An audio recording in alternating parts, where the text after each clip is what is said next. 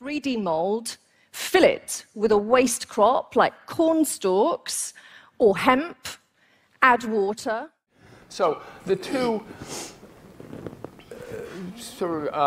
prime suspects would be this.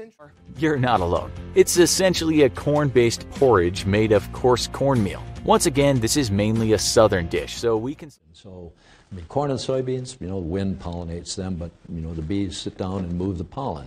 But alfalfa...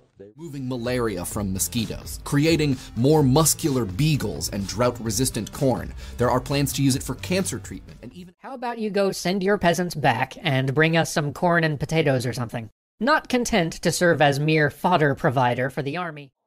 How about this one?